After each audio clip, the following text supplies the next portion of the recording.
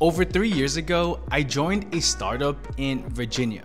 When I received this job offer to join the startup, I was excited because they gave me a new job offer only 3 days after being laid off from my job during the pandemic. However, I soon realized that after joining the startup, everything they used to lure me to move in the middle of nowhere was not true. From free housing to, Chris, if you moved here, you won't even need to buy a car. I have a bunch of cars you can use.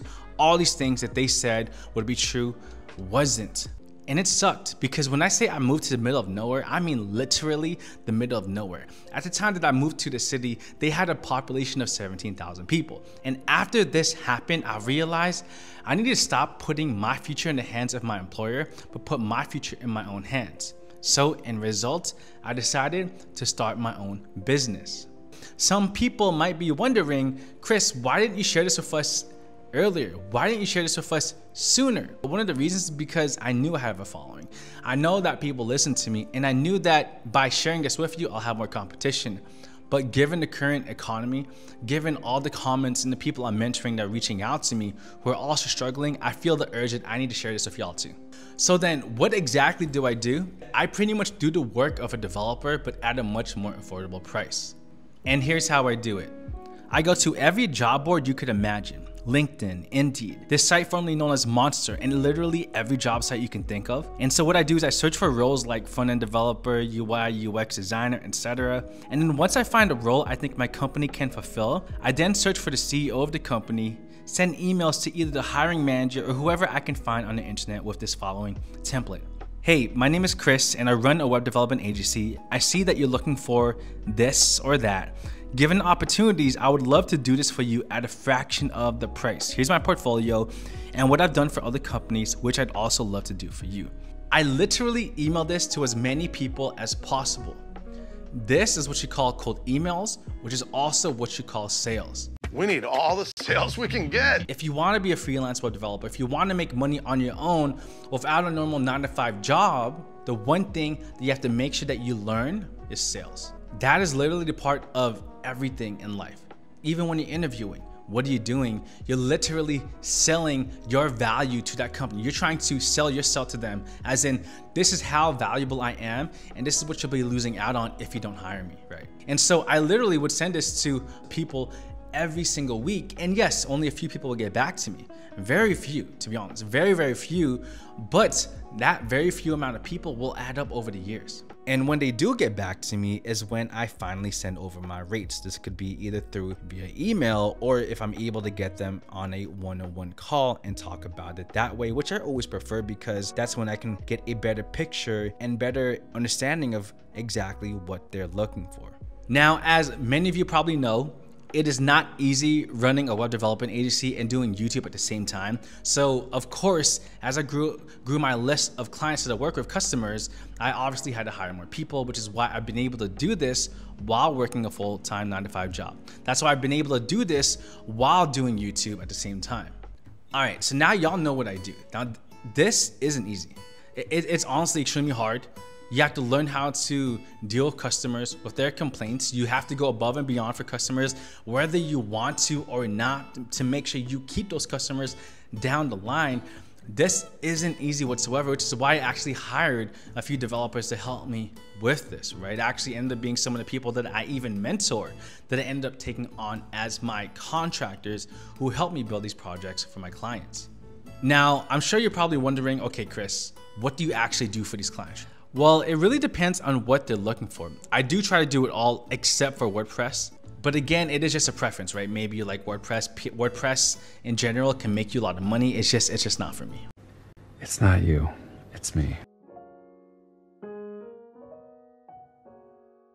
So what we do is almost anything from building new landing pages, maintaining any projects that already exist, to updating things like their website. Actually, I even hired a web designer, a really good web designer that I've worked with for many years, to help me clean up websites that already exist, right? A lot of my clients do now don't have a good UI UX designer.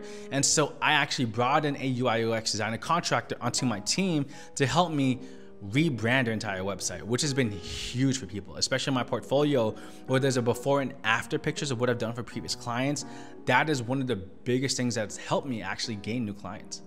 But I'd say second to maintaining what already exists, creating new websites from landing pages to lead generation and so on is actually a huge majority of what I do now. Now, one thing I've learned is I no longer want to build things from scratch.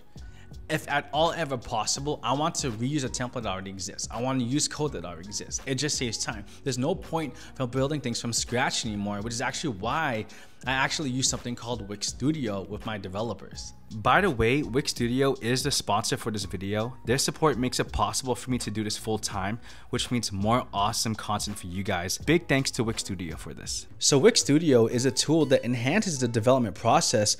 They have an advanced AI tool that enables setting up complex responsive behavior seamlessly, allowing our websites to look stunning on every device.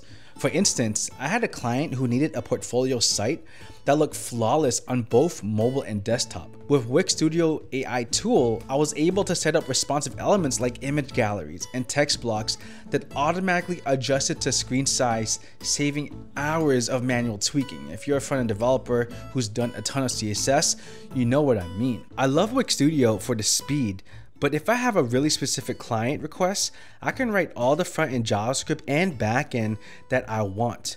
Talking about backend, they simplified the backend process for me.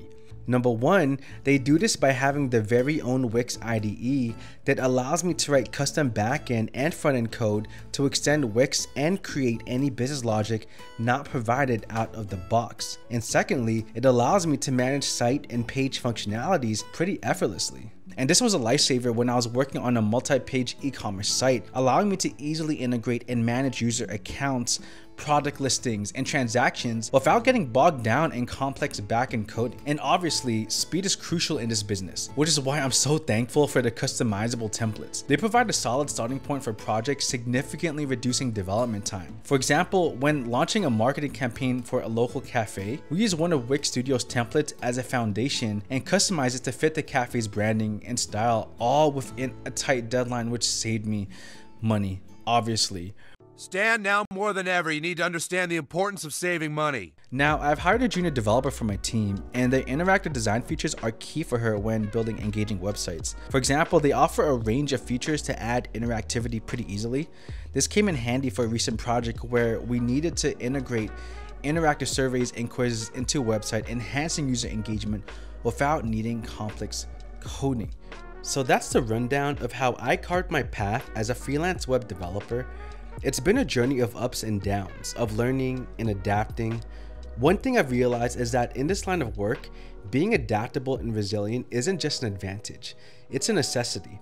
Whether it's dealing with unexpected layoffs, learning new technologies, or managing a diverse team, the ability to pivot and embrace change has been my biggest asset. And hey, if I can do it, so can you.